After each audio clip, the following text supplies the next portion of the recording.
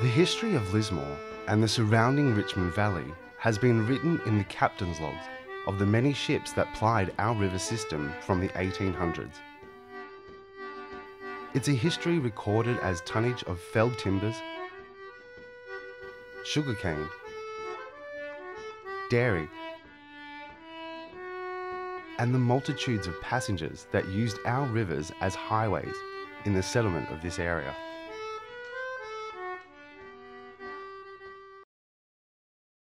The first recorded vessel to the area was in 1842 when the schooner Sally crossed the bar at Ballina with Steve King and his party of sea-to-getters.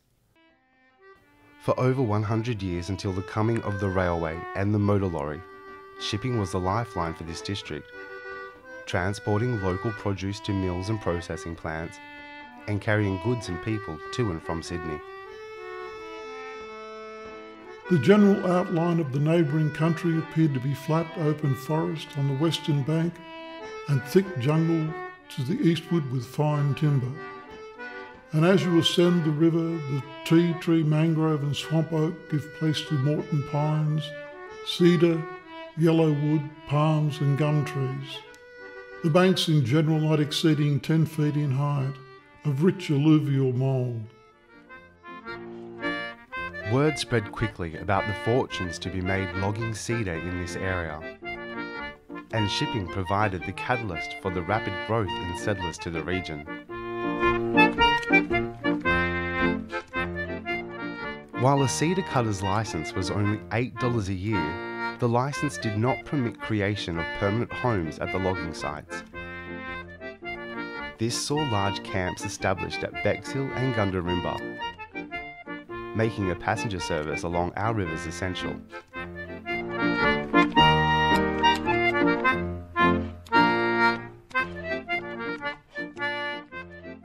During the second half of the 19th century, the rapid development of cattle grazing, sugarcane, and timber in the Richmond Valley saw the shipping industry flourish.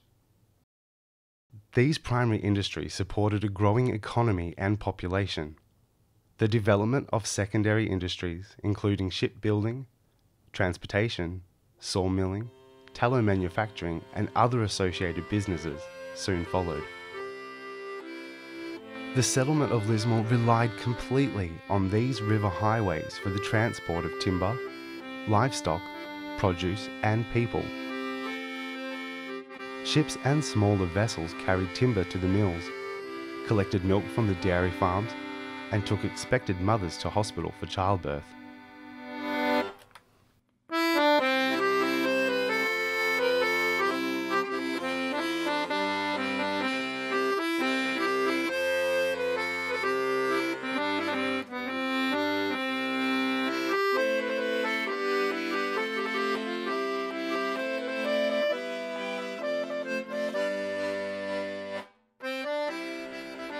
As the region developed, shipping continued to play a vital role as the only way to get goods and people around. Ships progressed from sail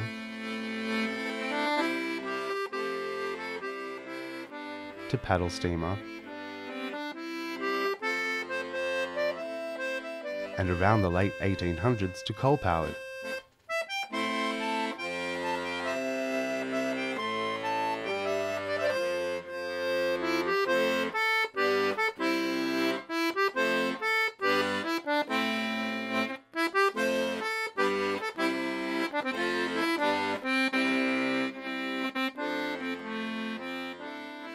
Our rivers witnessed these transitions and benefited from the efficiencies they brought to commerce and lifestyles in this area.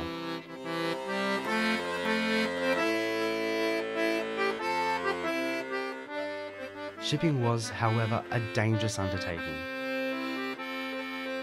especially crossing the bar at Ballina, where many lives were lost attempting to cross the shallow sandbanks. Despite these tragedies, the navigational obstacles that our rivers presented, and the regular flooding, the shipping masters of the day persevered, showing the same bravery and determination that was to become the hallmark of our early settlement pioneers. The advent of railways in the mid-50s and the expansion of our road network saw a decline in shipping, with the last freighters taking sugarcane to the Broadwater Mill around 1976.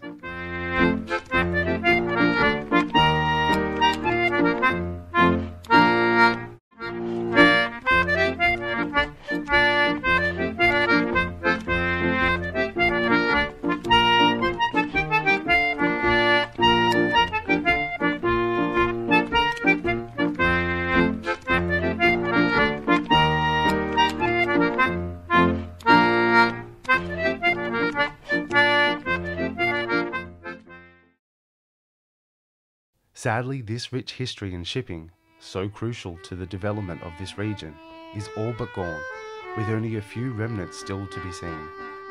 What's left of some of the old wharves at Lismore? Bridges with raisable centre spans to allow passage of masted vessels, and a cairn at Shaw's Bay. Visitors to the area might now be very surprised to learn that for over 100 years, the only efficient way to get in and out of Lismore was by river transport. Surprised also to know that Lismore was founded because of its ideal location at the junction of two major river systems, and that Lismore has been a bustling river port for most of its history.